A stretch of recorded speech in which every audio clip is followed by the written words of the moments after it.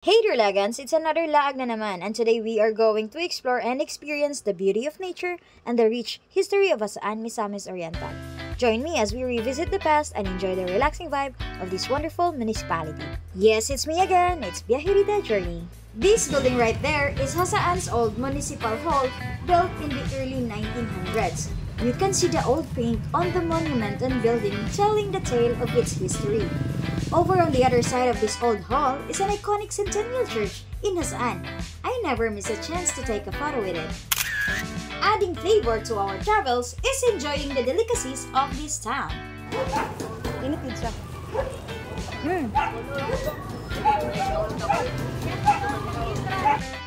The funny thing about this adventure is that I have an unexpected in-person class the next day. So we decided to hit the market and grab some shoes. Before leaving town, we grabbed some barbecue and we made a stop to try out one of Jasaan's famous halo-halo spots in Carlois. Right after that, we hit the road and headed to Miss Brenda May Hinaguan Farm or Nature Park, but our journey got a bit bumpy with some unexpected trouble. Sakot yan? Sakot na magurat ah. Saktong pagkawala. Ay, ginawa ko. Saan naman yung lugar?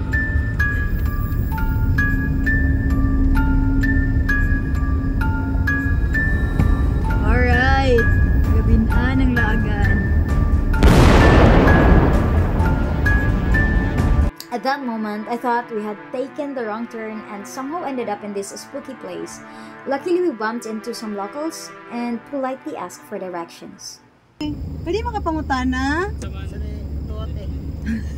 Aga pa dulong dari ang hinaguan sa to? Nahan pagamay. Makita na yun. Asa man parkingan?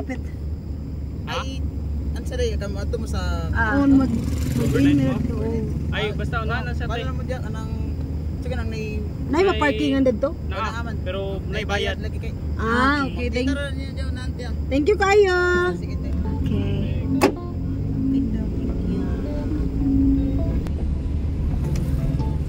Amon yun. Kasi hindi rin makapark.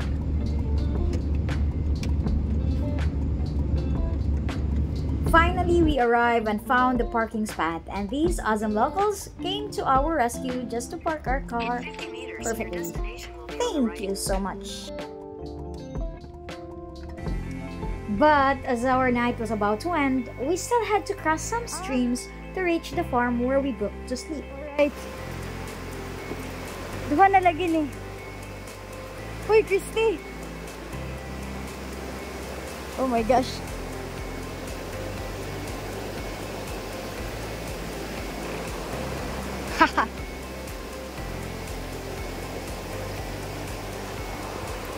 Finally! Yeah, welcome to Hinaguan.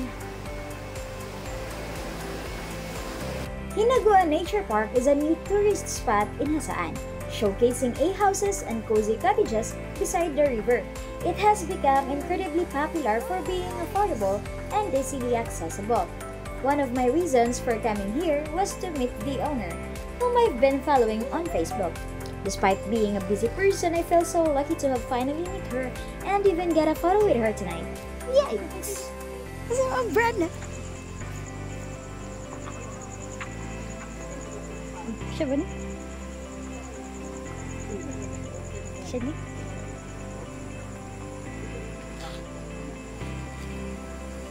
May gabi eh.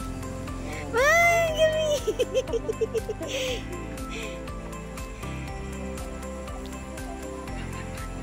Pwede makapili pa picture? Ano? Yan, manyapon. Sabi mo. Ay, pa may gabot din sa Hinaguan Nature Park. Oh my God, wala sa Naguan gid sa bus. Gagawan sa namuganhi para maka-experience din sa Hinaguan Nature Park. Halo-halo special. Nag-take out tayo dito sa Carlisle. Gisuggest ni Teacher Sheila. Shout out sure. Tilawan natin ni later. And then, nag-take out na lang po ni barbecue.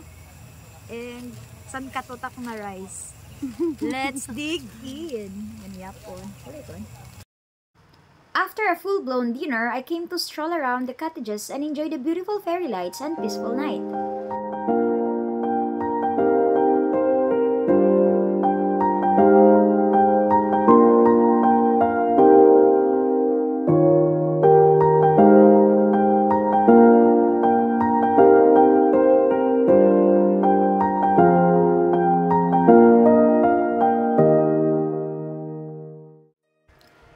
was so magical and vibrant. Jasaan is a wonderful evening and a sky perfect for stargazing. I think I'll call it a good night. See you tomorrow. Kanang imong amega nga daghan kayo chichiburichis na. Okay, makeup tutorial 101. I know, unsa na siya? Skincare routine. Sponsored by Caroline. Our morning felt different as we were awakened by the sounds of chirping birds, roosters, and the flowing streams. I couldn't resist taking a stroll to see how everything looked in the daylight. Morning, Chrissy.